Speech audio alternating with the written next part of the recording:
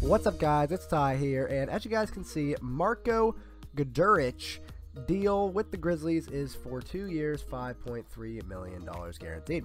So, Marko Guduric, I wish they would have told me how to say it, played for Fenerbahce in the EuroLeague last season, and in 22 minutes per game, had 9.4 points, 1.9 rebounds, and 2.2 assists, or 2.2 assists with shot 84% from the free throw line. Shot 47%, close to 48 from 3, and 55% overall. That's very good. So, he's a 6'5" guard, and the Grizzlies bring another player. He's quite young, so he'll sit behind Ja Morant and company there. And I'm sure he'll be someone who coming off the bench who's pretty good actually. Fenerbahce is a pretty good team in the EuroLeague, and these are some pretty good stats that he was putting up. So hopefully Marko Guduric plays well for the Grizzlies. But guys, let me know what you think about this signing here for Memphis. That's all I have, you guys. Hope you enjoyed the episode, and I'll see you next one. Later.